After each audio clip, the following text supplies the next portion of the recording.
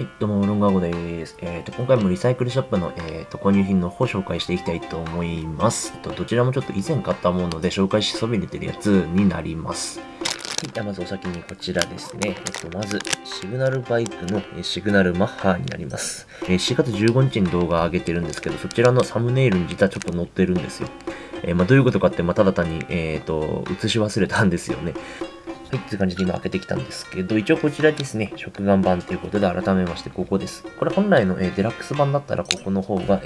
メタリックというか、キラキラになってるシールですね。今ちょっと、例が出るかな。一応こちらデラックス版の、シグナルチェイサーの方かなこれな。チェイサーでしたっけ、こちらの方になるんですけど、こちらみたいにシールの方がキラキラになっているもの、こちらキラキラじゃないもので、基本デラックス版と食玩版、ないしガチャ版でいう風に分けることができるので、リサイクルショップ行った際はここを基準にするといいかもしれませんね。あと基準としてはここちょっと映るかな。ちょっと反射で見えないかもしれないですけど、ここに数字の左に、こちら C とかなんとかって書いてあるんですけど、こういうところも一応判断基準にはなってきますね。で、こちらの方、状態の方はなかなかかな。ちょっと剥げてたりとか、ここら辺なんかちょっと色が抜けてたりするんですけど、正直言ってこちらのシグナルマッハとか、チェイサーの方に関しては、デラックス版、食玩版、ガチャ版ともに値段の方の上がりが結構きつくて、あった時に安かったら買い時ですね。ちなみにこちらどちらも100円で購入するっていう、結構安い、結構かなり安く手に入れてることができるんですけど、300円見積もっとけばいいのかなっていう感じですね。はい、では、動作確認いってみましょう。ちなみにこちらもですね、下の説明欄のブログにリンク貼らせてもらうんですけど、こちらいつだっけな、去年の12月に買ったやつだな。去年の12月にベルト止め欠品400円で購入した、マッハドライバー炎ですね。これもなんかな、あんまり見かけなくなっちゃったで、結構結局チェイサーと、マッハで、2通り使ってるので、やっぱり人気のあるドライバー、かつ、ライダーとして当たり前なんですけども、バイクのマフラーを模しているということで、デザイン的にも結構シンプルかつ、かなりいいものになってるんで、人気はあるようですね。相場的には1200とかになってんのかな。近場で最後見たのが1400円。400円なんていうのはまず見かけたことはないですね。だから、600円ぐらいであったら、嬉しいな。あとは600円だったらもう1本買ってもいいですね。せっかく、どっちもシグナルバイク手に入れたので。じゃあ今回、こちらの方ですね。シグナルマッハの方、動作確認いきましょう。マッハドライバー！はい、じゃあこちらの方入れていきたいと思います。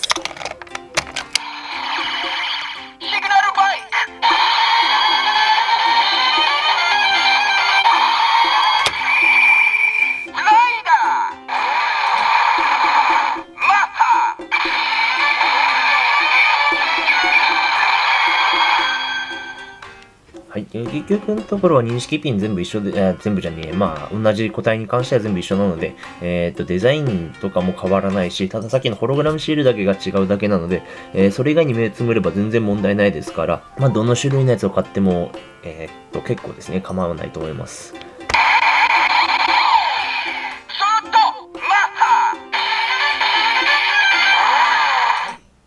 じゃあお次はですね、こちらのドライブドライバーの、紹介になりますが、まず、リサイクルショップに行くにあたって、このベルト系を買う時の基準になりますけど、もちろん付属品の確認は、確実に取った方がいいのは当たり前ですけど、一番なくなりやすいのってここですよね。このベルト止めの方。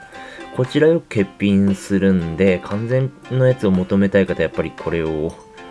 重視しているっぽいんですけど、正直俺そこまでは重視してないかな。飾るときに関してベルトが外れちゃえばそのまま外しちゃったりして、飾るので、邪魔になっちゃうって言ったら失礼なんですけどね。で、こういうの実は結構高く売れたりするんで、そういったところの見方する人にとっては、大事な部分になるかもしれません。また、こちらのように、今回の店、親切だったんですけど、こういう風にちゃんとシフトブレス欠品ですって書いてあるんですけど、結構、ドライブドライバーの方は、シフトブレスの欠品がかなり多いです。もちろん理由としては別個になってるからっていう理由ですよね。当たり前なんですけど、やっぱそれが結構ないんで、これ俺結構嫌いな話になるんですけど、こういう風に欠品してますって言ってくれるといいんですけど、中には、知ってが知らずか、何も書かずに1200円とか1600円で売ってるバカな店って結構あるんですよね。多分、よくリサイクルショップ行く人見たことあるんじゃないですか。俺それ絶対許しませんけどね。なので、事前にちゃんと、調査や、知識を深めておくっていうのは、こういった時には大事になりますんで、この動画見た方、一つ覚えておいてください。はい。で、こちらですね。ちょっと今開けてきましたけど、こういう感じです。ドライブドライバーに関しては、やっぱりこういう、ディスプレイ部分とかシルバーメッキの部分、あとは、どこだろう、ここら辺かな、こういうところのハゲって結構多くて、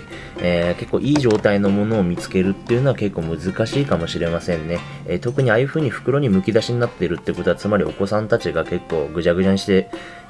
商品ですよ。商品を遊び倒してたりする確率結構高いので、やっぱりどうしてもこういうとこ綺麗だったとしても傷が入っちゃいますよね。飾る目的じゃなければこういうものは気にしない方がいいと思うんですけど、あまりにもひどいものはちょっともしかしたらどっかやられてる可能性はあるのでちょっと気をつけた方がいいかもしれないですね。またこちらのドライブドライバーに関してなんですけど、他のライダーのベルトと違って、やっぱりこれ、車のライダーということで、ベルト止めの方ですね、こちらが、シートベルト型になっているっていう風に、こういうこだわりのあるやつってやっぱり全部揃ってた方がいいと思いますし、他で代用効かなかったりするんで、こういうのはちゃんとあった方がいいかもしれないですね。こちら動作確認する前にちょっと別件で、動作確認するためにはドライブの、シフトブレスでしたっけ、ブレスの方が必要になってくるんですよね。でも今回はブレスの方欠品ということなんですけど、もちろんうちにはストックありますが、こんな時もこんなこともあろうこと2個買って、2個ずっと前に用意してありますね。出品も最近全然なくなっちゃったなっては思うんですけど、以前は結構何個かありましたね。1個500円とかで。今回100円と200円なんですけど、そういう風にちょっと、ある程度相場把握した状態で買えばなんちゃことないんですけど、こういうこともあるんで、やっぱり欠品してる商品があるんで、なくなりそうだなっていうものを、気づいた時には、それに付属する商品が単体売りしてないかっていうのも確認するべきだと思いますね。もちろん同じ店の中だったら、例えばこれとこれが別で売ってるなんていうこともあります。ちなみにこちらシフトブレスの方、100円200円で買ったって言ったんですけど、ベルト単品の方が1200円で売ってたんですよね。これとセットだったら、その当時だったら普通に1500でも、出して買う人いたんじゃねえかっていう感じなんですけどね。なぜこれ単品で売ったのかと。こちらのブレスですね。こちらの方ですね。音の鳴る商品ではないので、中古リサイクルショップで見かけた際、動作確認の方法としては、こ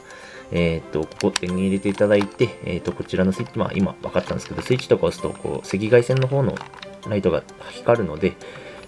こういうところ、基準にしてみてください。では、こちら余談の方挟みましたけど、じゃあ本体の方動作確認いきましょう。裏面のボタンの方を押していきたいと思います。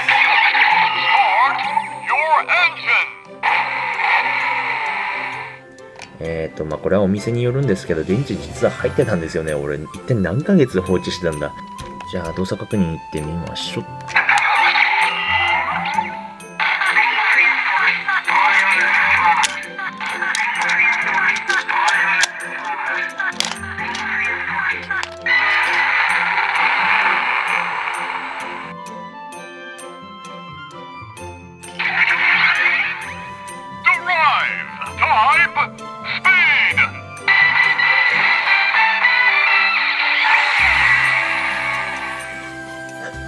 これ多分電池が切れかけてからかな。めちゃくちゃ認識弱かったですね。めっちゃ怒られましたけど、いいでしょう。ちゃんと動いてくれてますし、これで700円だったら安かったかなって感じですね。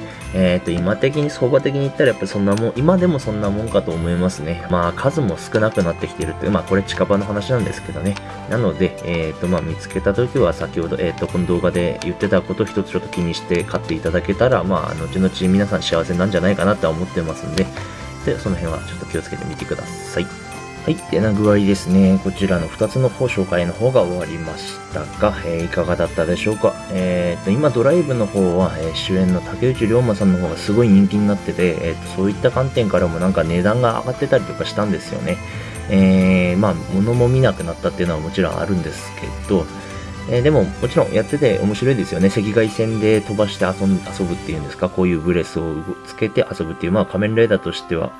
まあなんだろう、これブラック RX ぐらいかこんなことやってたので、なんかありましたよね。テレビに飛ばしたりとか。まあああいった関係の遊びに近いものもあるんですけど、まあ俺は世代じゃないからわかんないですけど、まあそれに比べても結構まあ面白い、ベルトで、やっぱ体全体を使って遊べるライダーベルトっていうのはもちろん、最高だと思いますんで、今後そういうのいっぱい出てきてくれると俺は嬉しいんですけどね。まあそんな感じで、今回の紹介の方終わりたいと思います。ご視聴の方ありがとうございました。